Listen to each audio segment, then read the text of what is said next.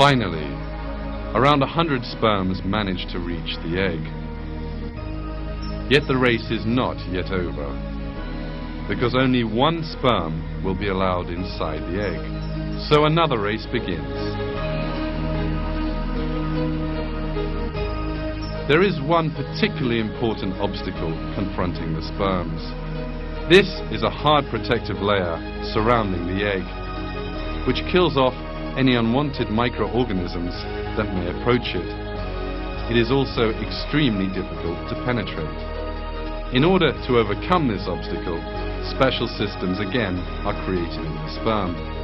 Underneath the armor in the sperm's head, it houses secret weapons which it has so far concealed.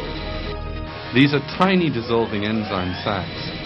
These little sacs make a hole in the protective layer by dissolving it, and the sperms can then enter this layer. While the sperm is moving ahead inside the layer, the armor at the end gets worn away, eventually falling apart.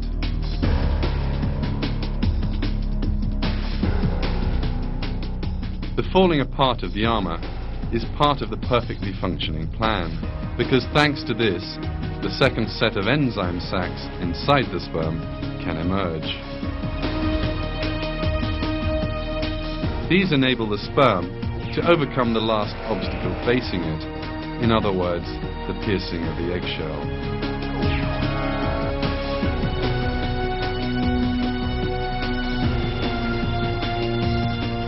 You are now looking at pictures taken by an electron microscope. The sperm has red-colored armor.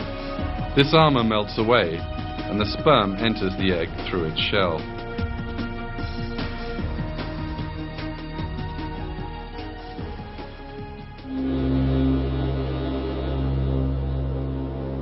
The flawless conception in the coming together of sperm and egg does not end here. As soon as the sperm reaches the eggshell, yet another miracle takes place. The sperm suddenly abandons the tail, which has brought it all this way. This is essential, because if the sperm did not do so, the tail, which is constantly in motion, would enter the egg cell and destroy it. The discarding of the tail section resembles the way a rocket might jettison its spent fuel tanks on leaving the atmosphere, having no further use for them. But how can the tiny sperm make such a fine calculation?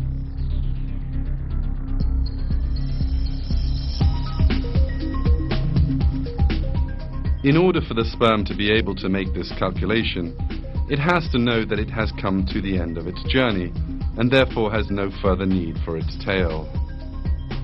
But a sperm is an unconscious biological machine, which has no intelligence and is not able to perceive its surroundings.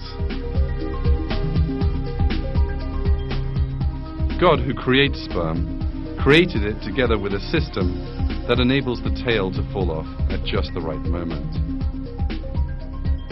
The sperm, abandoning its tail, pierces the egg and deposits the load, in other words the chromosomes, through the hole it opens up. The process of the carrying of the genetic data in this way comes to an end. As a result of the harmonious functioning of hundreds of different and independent systems, genetic data regarding the man's body reaches the egg cell. As we have seen, even just the union of sperm and egg is only possible thanks to a perfect planning and design, leaving no room for any coincidence.